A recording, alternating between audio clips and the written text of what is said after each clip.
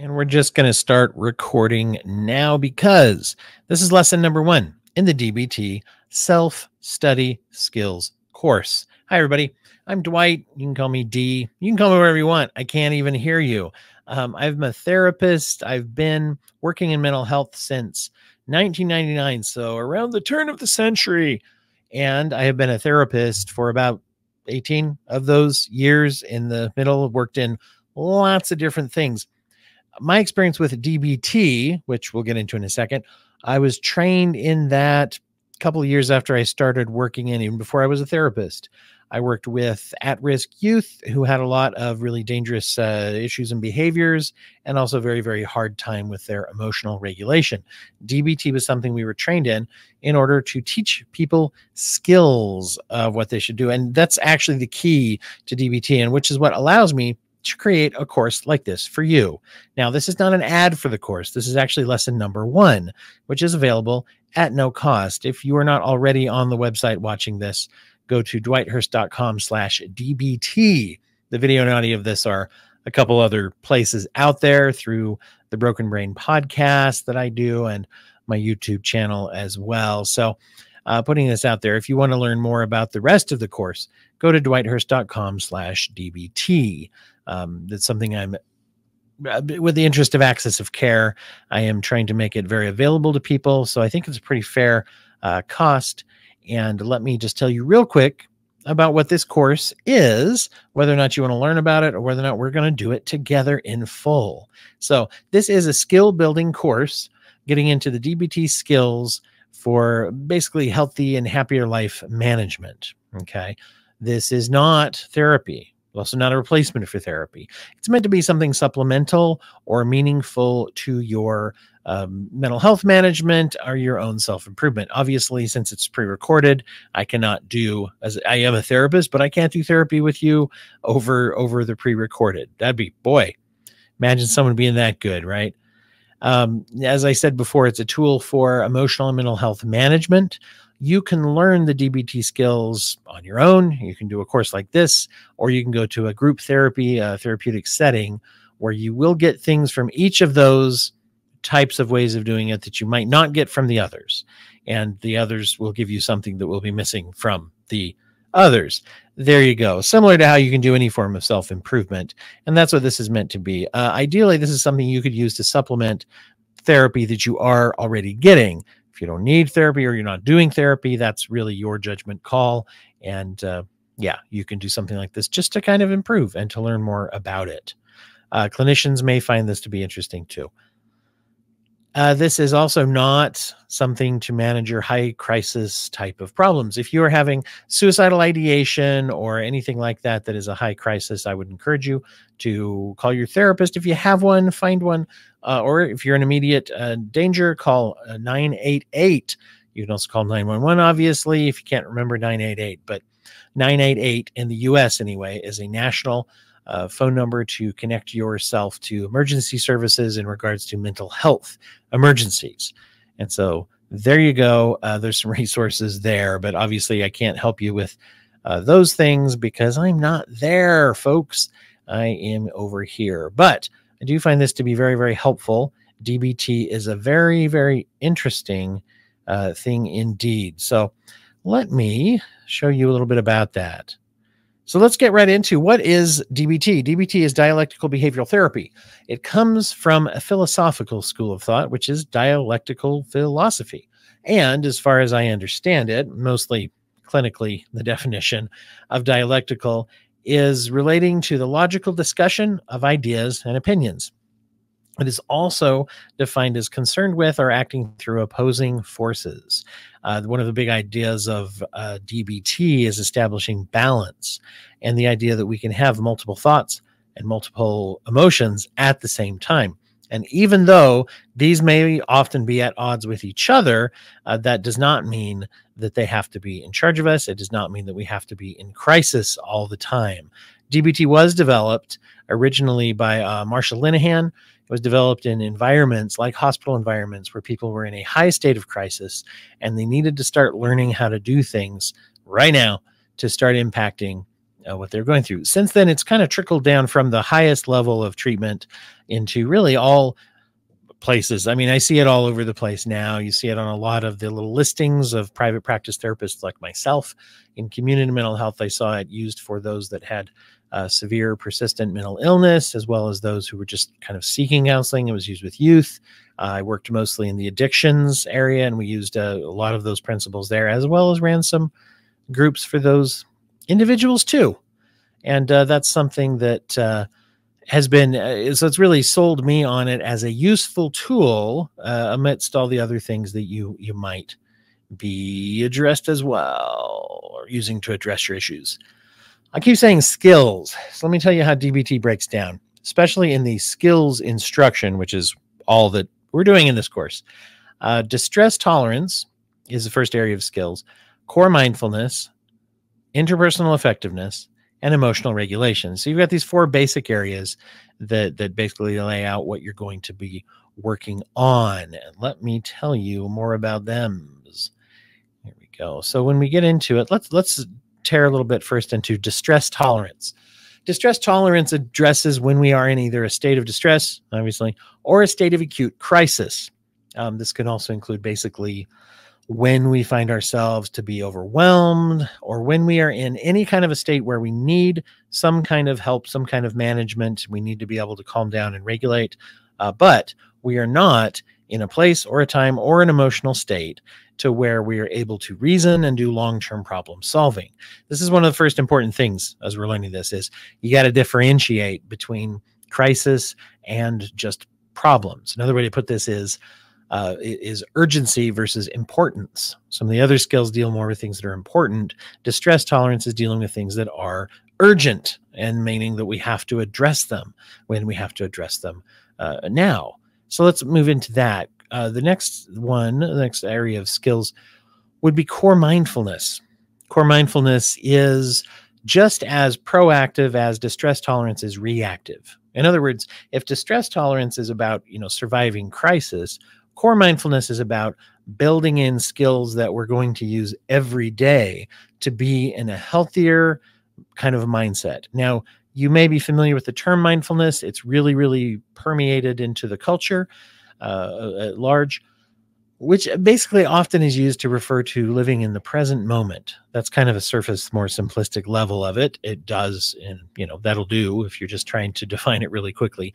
DBT is really, I think, one of the reasons why mindfulness has become popular in psychotherapy, and then it becomes popular in the culture as well.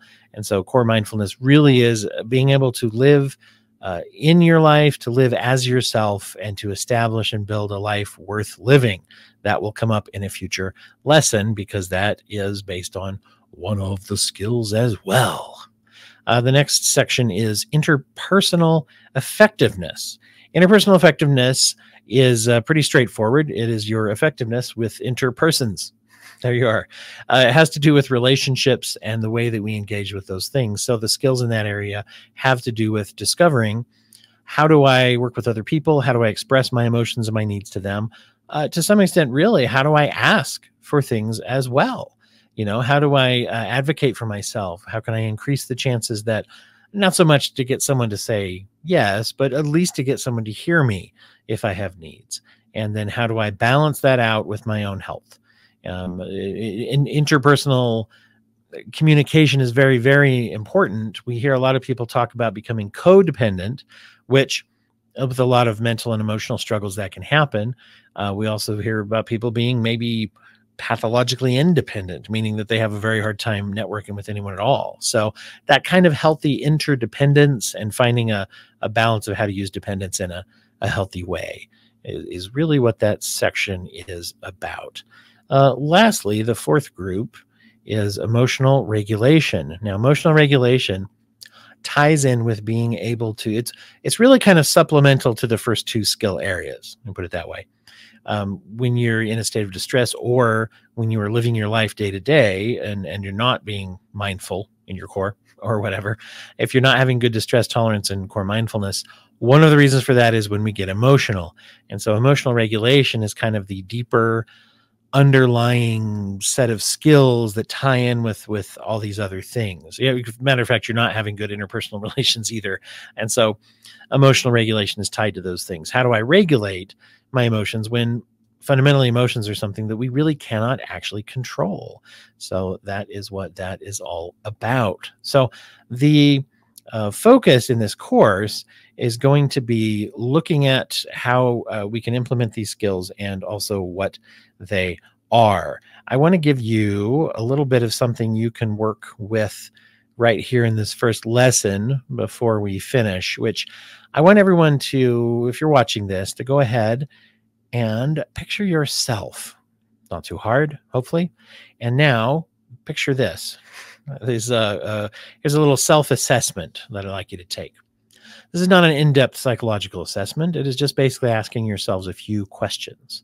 If you look through those skills as I have just defined them, you can say to yourself, what are my strengths in this area? Okay. Then secondly, what in this is a struggle for me? And then third, how would I like it to be? Right? So, for example, if I am looking at, let's say, the area of interpersonal effectiveness, and I want to get this self-assessment to either see if this course could help me or just to plan for making it successful if I'm already taking it. Well, ask yourself, what are my strengths in this area? Always important to start with, by the way. What are my strengths with my interpersonal relationships?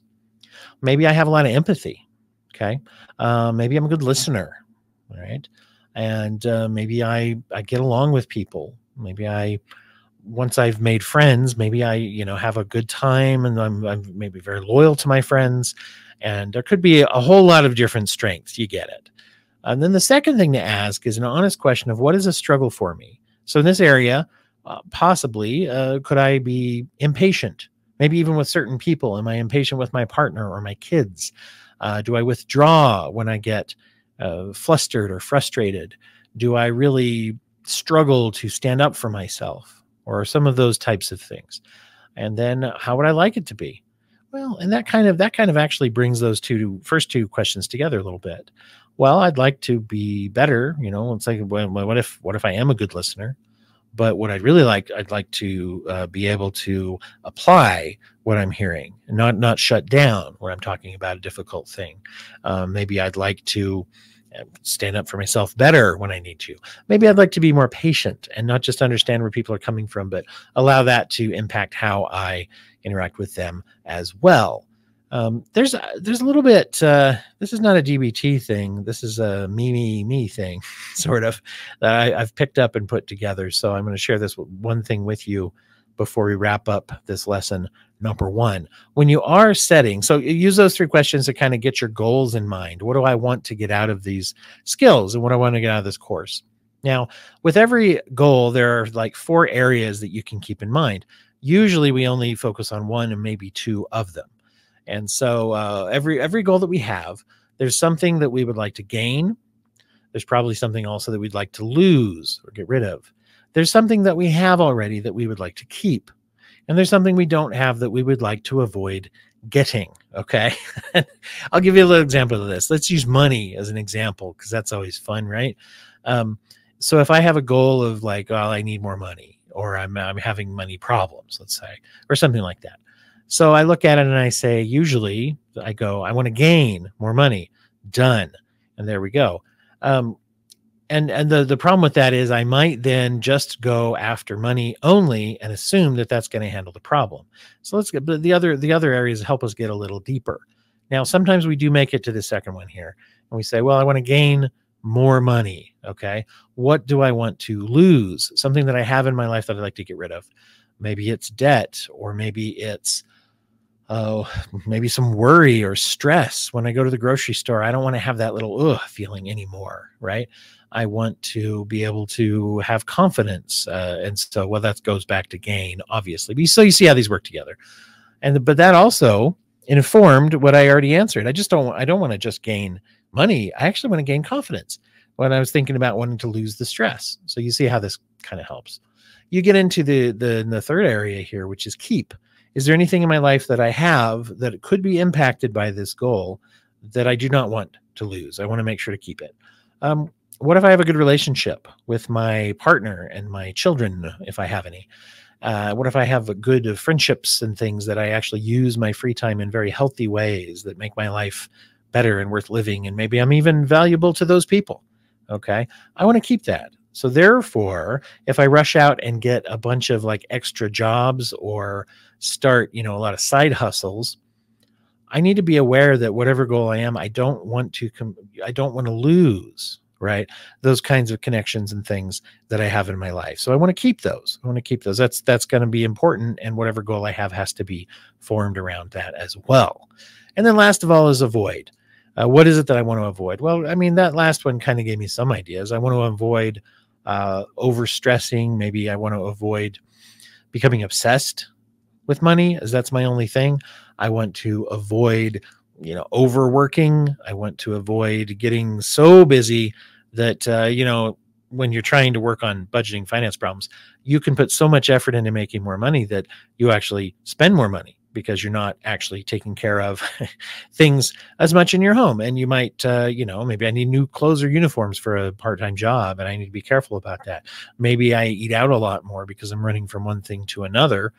Maybe there's just, things that I would like to avoid if that's an issue. Maybe I also already have some issues with being home enough for my family, and I want to avoid that getting worse. So once again, some crossover here, but that's good because they all work together, trying to deepen the goal. So if I say, oh, I want to improve my interpersonal effectiveness from that example I just gave, then if I would put it through this as well, I'd say, well, what do I want to gain? Maybe I said I want to be able to make my needs known and communicate clearly. Okay. What do I want to lose? Well, I would like to lose and avoid misunderstandings or periods of stonewalling or silence that I might put people through around me. What is it that I want to keep? Well, maybe, let's think, if I want to be able to be more open and be understood, maybe I have some people in my life who already listen to me. I'd like to keep that. Maybe I actually have a benefit of that I really think through things before I say them. I want to keep that, right? I don't want to just, start blurting things out without thinking, right? That gets into the last one. Once again, it flows into what do I want to avoid? Well, maybe I want to avoid being too pushy. Maybe I don't want to be brash and bullyish about things. Maybe I'm worried about that. So I like to express myself and stand up for myself, but I don't want to become too pushy. And so there's an avoidance thing, or I should say, healthy way to avoid something that I would like to. I hope that this has not only given you a sample of what I'm talking about here with the course, but also this is the first lesson. Feel free to, obviously, if you use this, you can find lots of things about DBT out there on the web. You can find even just lots of things if you look up listen to some back episodes of my podcast or look at the YouTube channel. And those links are here on the site, dwighthurst.com. And you can see a lot of those things are free. Thank you so much for watching. If you want to learn more about it, go to dwighthurst.com/DBT. And if you don't, that's okay too. Thanks so much for watching. All right. Bye-bye.